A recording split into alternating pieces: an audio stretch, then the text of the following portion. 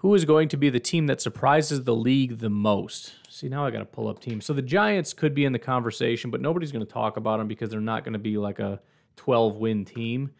But I think they'll probably surprise some people. Dallas could be a bit of a surprise team, but some people are talking about them. I would say it's as likely they surprise for how much they suck as it is that they surprise for as good as they are. And the biggest reason I say that, the talent level for the team means they could actually be quite good. But Mike McCarthy's their head coach, which means he is the master of convincing everybody this is going to be a new year and everything's going to be different and you all better watch out, and then just massively underperforming. So right now there's getting a ton of hype for Dallas. A lot of people are looking at it. They look at the offensive talent that they have, despite the fact that, like a lot of teams who don't want to ever listen to me, they allowed their offensive line to erode. But aside from that, they've got the weapons, but the defense was just putrid. And the only thing that we've really got is an assurance from Mike McCarthy that the defense is massively turned around, which how many times did we hear that in Green Bay? So people are starting to hype up Dallas, and it's possible Dallas is terrible. Jacksonville, I'm not expecting a bounce back. Houston, I'm not expecting anything. The Chargers, I don't really expect anything. Washington, I don't expect anything. Seattle, no. Indy, no. Giants, maybe. I like the coaching staff. I like the fact that they're bringing in the Shanahan system, which is going to make it easier for their quarterback, who seemed to look pretty good. They brought in a couple weapons.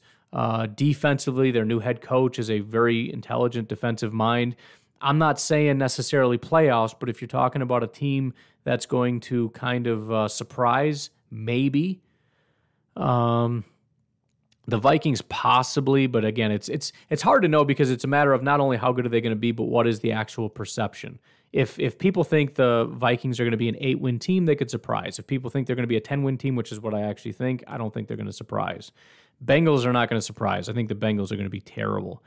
Arizona, Tennessee, San Francisco, Detroit, Pittsburgh, Buffalo, Philly, Atlanta, Cleveland, Kansas City. I don't have much.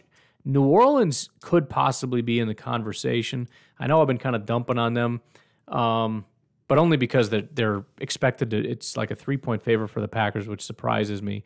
But if Jameis can just be somewhat competent, they could be better than some people are expecting. But again, I don't know what people are expecting because based on the fact that we're only 3-point favorites, maybe people think New Orleans is just going to be good. I don't know. I don't know if I have a team that I'm expecting. New England maybe would be on that list. If Mac can continue what he's doing, you got Bill Belichick, who's obviously doing what he's doing. He can maybe do something special with the defense. You've got a quarterback that can execute what you need him to execute. Maybe that's the team, as much as it makes me sick to say that. So I haven't put a lot of thought into it, but that would be maybe my thought on that. I'm not sure.